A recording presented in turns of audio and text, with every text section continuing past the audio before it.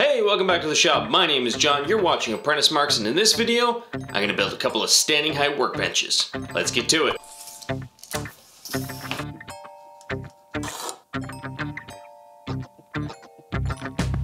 I built these workbenches for a local startup called CNC Labs. They make a microwave-sized desktop CNC router that's really cool. In exchange for these benches, they're going to give me a CNC machine that I can use here in the shop. Expect a review of it in an upcoming video.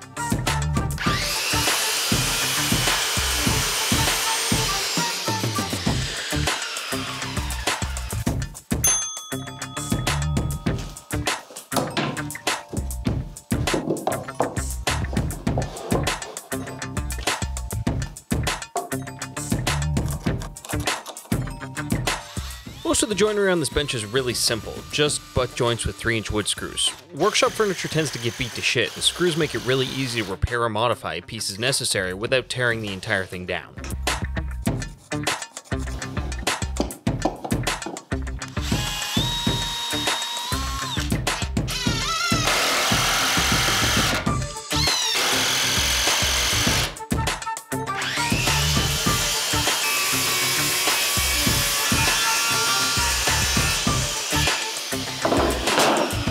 So when I was affixing the top to this frame here, I noticed that it's a little bit out of square. This 2x4 here, the edge of this is supposed to line up with the edge of this plywood here. And this gap from the end of this 2x4 to the start of this one, that's supposed to be 3 3/4 of an inch. But when I throw measure tape on there, it's actually more like 3 1/16 instead of 3 3/4, so it's way the fuck out. I'm gonna have to take the two screws that affix this out, back them out, and see if we can push this in so that it fits the way it's supposed to. Remember what I said about glue? It's almost like I knew that I was gonna fuck something up along the way.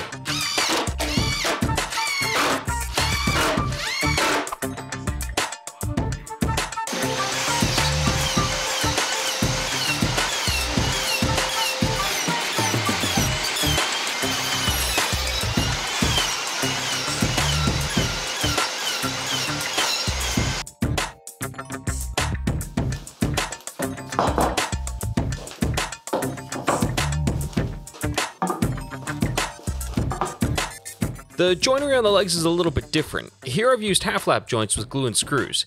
The idea is to add strength to them because the legs act as big levers, so there's a lot of rotational force when they meet the bench.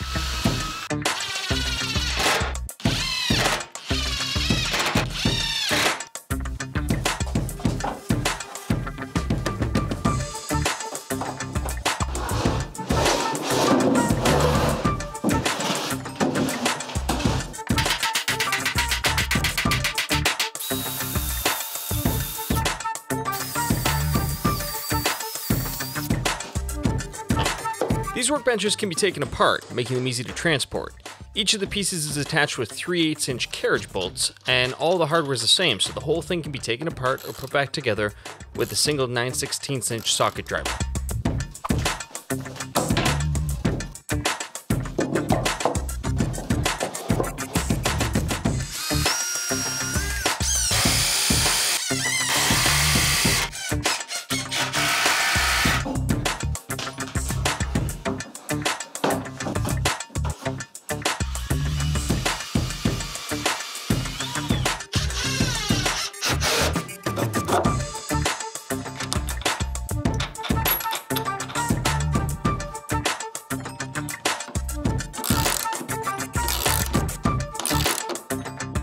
These leg braces weren't a part of the original plan, but I needed to add them to stop the benches from wobbling from side to side.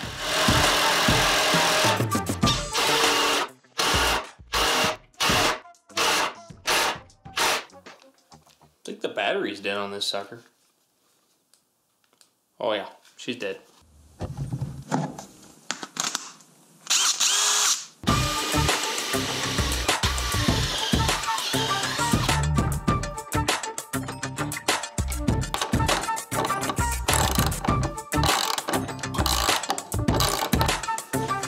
The backboard of each workbench is covered with pegboard, so there's a convenient way to hang up commonly used hand tools.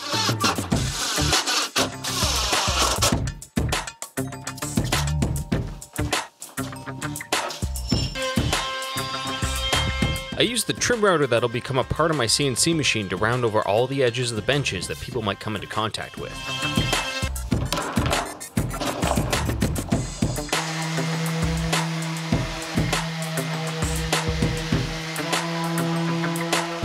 The work surface was sanded down with 120 and 220 grit sandpaper and was sealed with 2 coats of wipe-on polyurethane.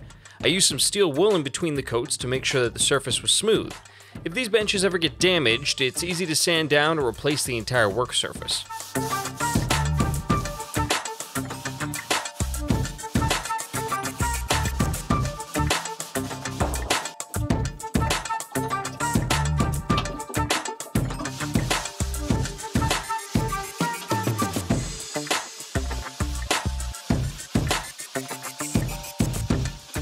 So that's about it for this project.